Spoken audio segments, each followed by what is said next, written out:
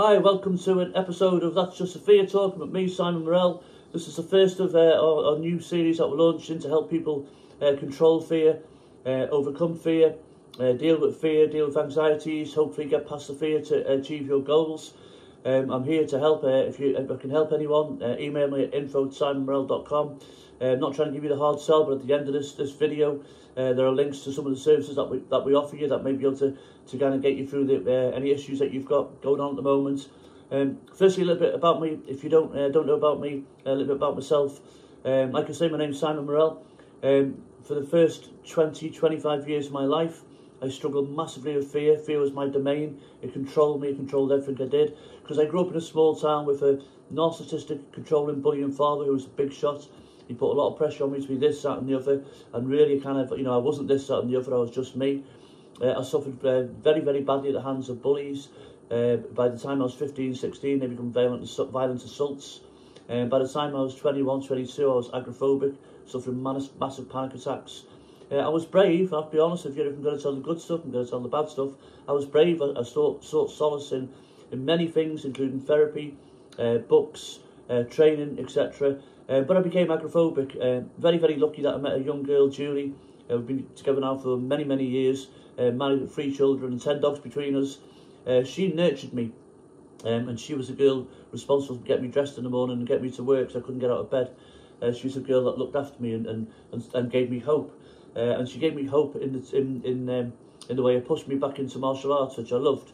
And so, yeah, that's my background there. My success story, the other side of that is, once I got over my fear, once I learned to control my fear, I became a full contact martial artist, became an award-winning author, a script writer, a short film maker, a public speaker, etc., etc. And I don't tell you that to be big-headed, because I want you to see both sides of the coins. I was didn't know what to do with my life. I was going nowhere. And then I became what people see as a success story, so you can too. So what I want to touch on today, if we go back to the roots of fear. People say, accept fear for what it is, don't let it overcome you, accept it and get on with your daily life, and that's all right. That's easier said than done. So that's okay.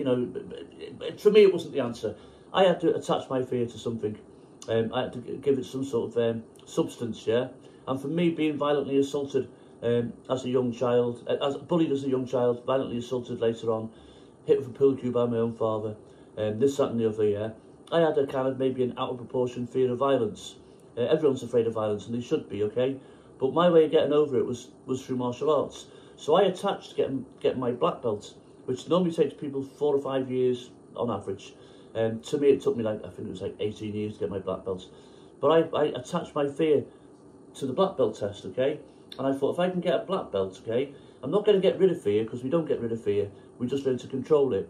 But if I could control my fear long enough to go through the stages of, yellow belt, orange belt, green belt, etc., etc., competing, fighting in front of people, training with people I didn't know, if I could get through all that, and at the end of it, there'd be this reward of a black belt, I've got something to measure my fear by, okay?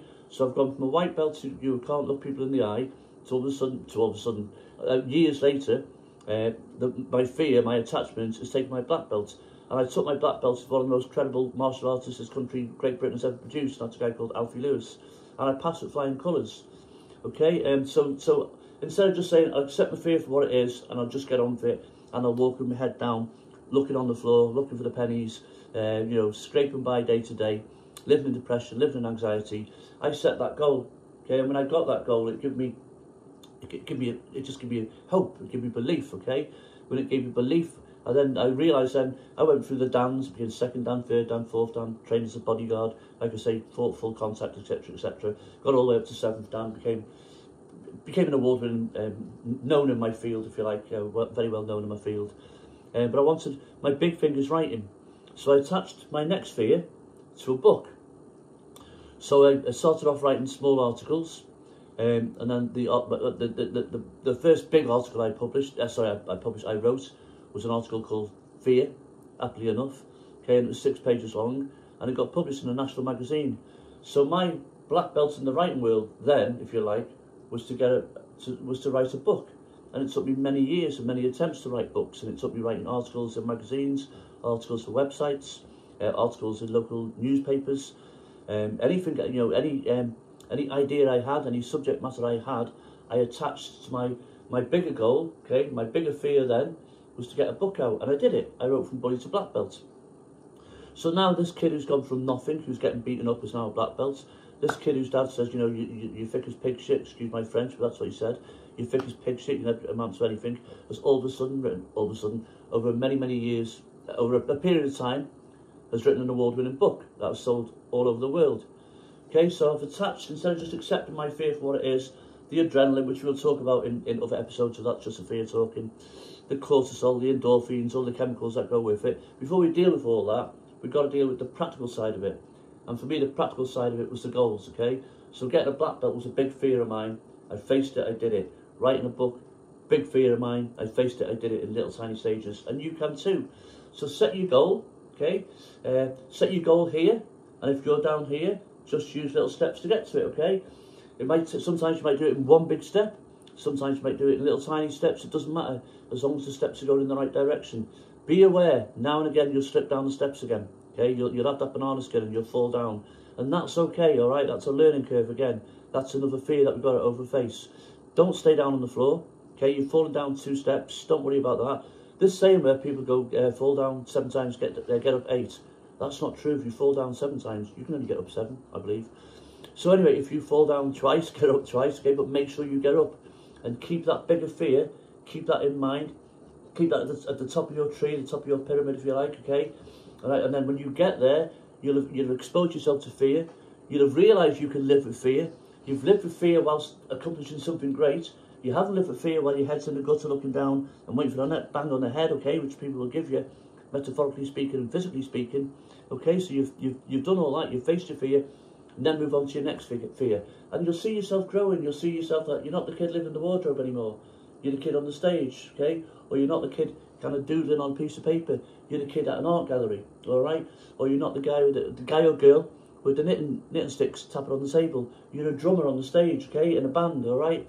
So set these goals, set these fears, so you can go from this guy, guy or girl who has no hope, to all of a sudden as a person who has given hope to people. My next big fear after my black belts, I've become an accomplished fighter, an accomplished writer, was to get my film made, to get our story made into a feature film. And we started off again with a short film and a short script, and we've had many attempts at it, I'm not going to lie to you, but we haven't stopped. Okay, we've fallen down 2 or 3 steps, but we've got up 2 or 3 steps, and we carried on walking. When I say we, my wife and I, Julie, because she's been as much a part of this journey as I have. Okay, so our next big fear is a feature film. And I think we're getting there, okay? We're talking to the right people. We are talking to people who know what they're doing. We've had some setbacks, but we won't let that stand in our way. Now, I don't know, 35 years ago, I couldn't go to the corner shop. Okay, I couldn't go and buy a magazine. I couldn't go and buy a 6-pack of beer. I couldn't go and buy a loaf of bread, all right? My anxiety was that bad, all right? And then I went from that to black belt to writer, and now we're talking about a film. I don't know what's going to happen with the film. I'm going to develop my own spaceship and go and find another planet. I don't know. But yeah, so attach your fear to something. Whatever is causing these feelings internally, push them out there. Push them out there. Attach your fear to it, okay?